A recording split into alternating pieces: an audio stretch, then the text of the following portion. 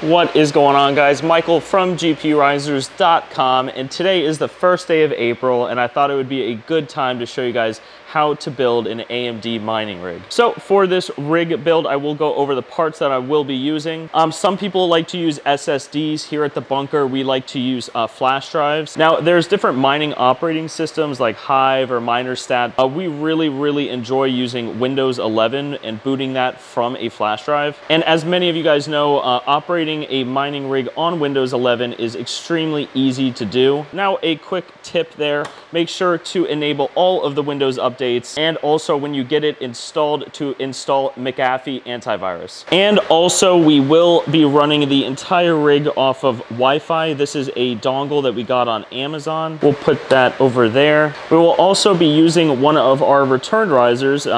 These are actually the old generation that have our websites printed right on the boards rather than our logo, so we will be utilizing that. And also, we will just be starting with a AMD RX 478 gigabyte, and we will connect that to one of our older boards. This is a Z270 SLI from MSI. So operating it on this board should be great.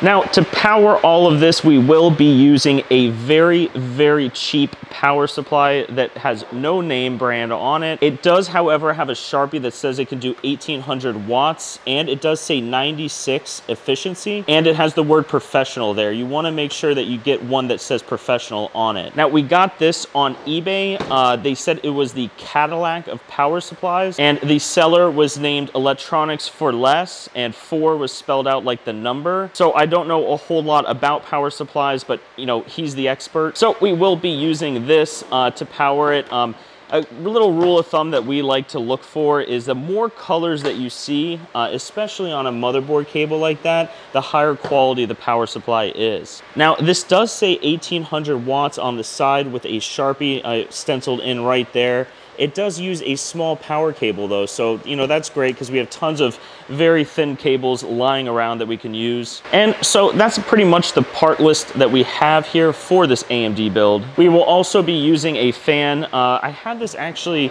in my garage. It's missing one side of it, but we will be using this fan to kind of just cool off the entire rig. We're just putting one card on for today's video, and we will be putting it onto a wire rack frame. I'm sure many of you guys have seen the clips that many of these other YouTubers have. However, we are just going to zip tie it for now, but we'll make it look nice and pretty. And so let's go ahead and start getting this thing built. Now, I think I am going to go ahead and start with the motherboard.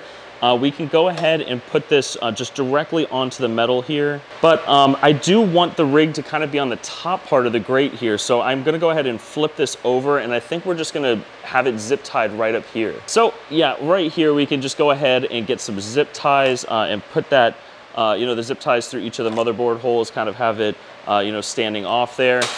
All right, so it's not gonna fit just quite in there. Let me see what we can do here. Now, there's a couple different ways that you can do it, but I'm gonna do it, I think, the safest way possible, because that way we're not gonna really damage any of the components here. All right, guys, so we're back here. We have our 3 16X slots and some 1X slots here on this motherboard. Now, we will probably be utilizing all of those at some point, but right up here, if you look, there's an M.2 slot right here. And we are not going to be utilizing that on this mining rig. So what we can do there is we can gently get a power drill and make sure not to touch any of the circuitry or anything like that. You want to get right in between in the blank space, and then go ahead and drill a nice clean hole.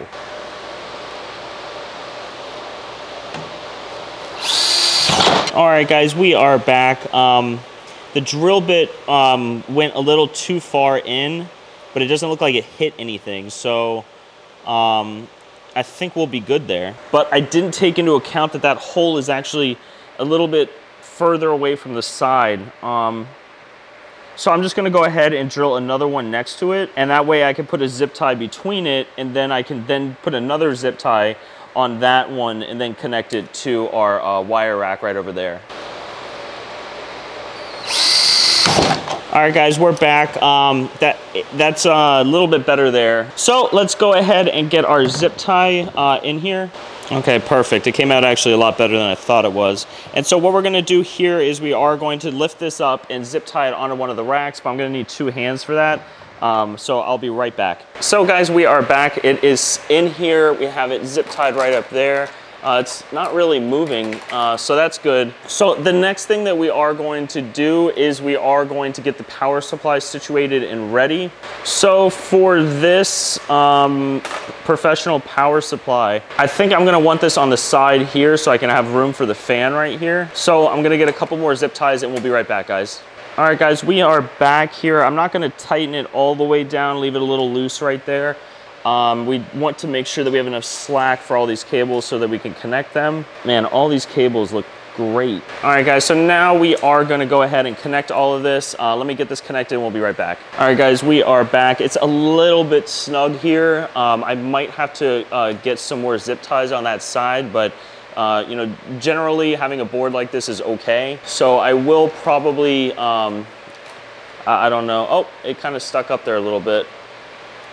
All right, perfect. Fix itself. All right, guys, the next thing we are going to go ahead and do is get the airflow ready for it. Let me go ahead and get this on there and we'll be right back. All right, guys, we are back. We have the fan here ready to go. It is plugged in. So the idea behind this is to pull the air from down here, the cool air, and whip it straight up into the motherboard, but we're gonna put the graphics card over here so the air will kind of hit that a little bit too. And it has a toggle on the side for different speeds and stuff like that, which is good. You can have it on the low speed, or if the cards get hot, you can kind of just, you know, tune it up. You can see the 1, 2, 3 there, you know, kind of whichever way you kind of want to do this. So I'm gonna go ahead and leave it on 1. I don't think we'll need anything more than that. So let me go ahead and turn this off for now.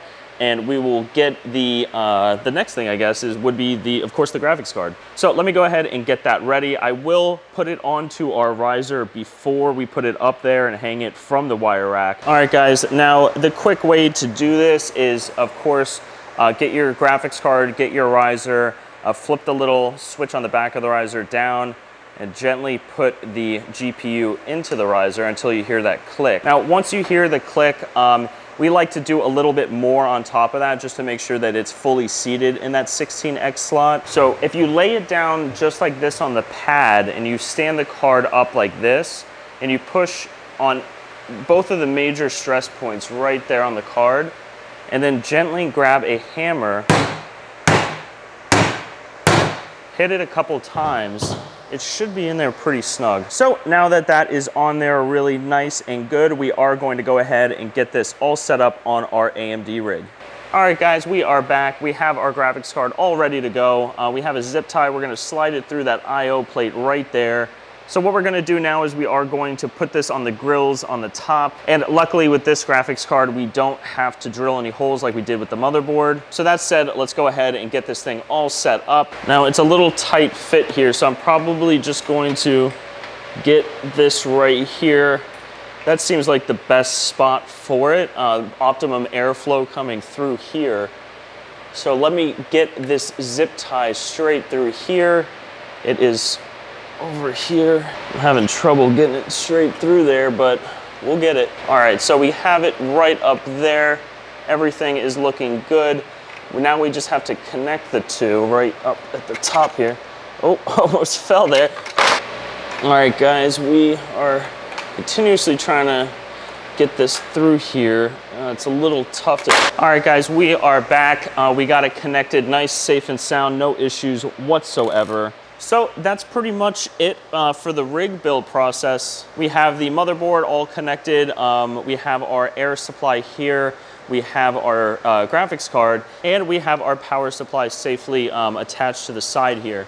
But as you guys can see, I mean, you're probably looking at this and you're probably like, that fan is in no way going to be able to cool 6 cards that are connected to this motherboard because the motherboard's right above it. And if you thought that when you first saw this setup, you are absolutely correct. So that's just a rookie mistake when building a rig like this. You want to make sure that the motherboard is kind of away from the airflow so that all the airflow is centered around the graphics cards. All right, guys, so we are moving this over to the right now. And then all right, guys, we're back here. I got the motherboard moved over here. No issues, really. So now, I mean, it could be a little more secure. Oh, All right, guys, we are back. I got the motherboard nice and secure over here. Not really any problems whatsoever. And there is just a ton of air coming through right up here. I wish you guys could feel it. And what's nice about a build like this is you can kind of just bring the rack anywhere you want. It keeps things nice and cool, and it's immobile, really, you know? A lot of these other rigs that you see back here, these rig frames, they're not really mobile. They're very heavy. But if you build the whole rig on a metal rack like this, you could just wheel it around anywhere. You could bring it to your local Starbucks or Arby's. But guys, the possibilities with a build like this are limitless. So guys, that's really all of it. You know, I just wanted to share a couple secrets and tips. I've been mining for a while now.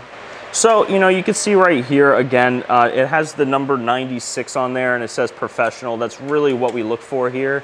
So that said, I am gonna go ahead and get this thing powered up for you guys. Always options. We could have built it on a rack like this, but we really wanted to. All right, guys, we are back and the rig is running just fine. So I hope that this is kind of obvious by this point in the video that this was kind of a joke. Not kind of a joke, it is April 1st. I thought it would be fun to make a video on how to not make a mining rig and kind of setting up a mining rig in the worst possible way. So that said, guys, don't take any of this as advice or anything like that on how to build a rig. Everything in this video is obviously just a joke. I also wanted to just make note, I don't know if it was obvious in the video, but all of the parts that were used and, you know, the motherboard and everything like that, those were all dead motherboards, dead risers. The power supply, though, is new and it was not damaged at all in this video. But I just didn't want you guys thinking I was just destroying a whole bunch of mining hardware. But that said, guys, I hope everyone has a great April Fool's Day, and we'll see you guys next time.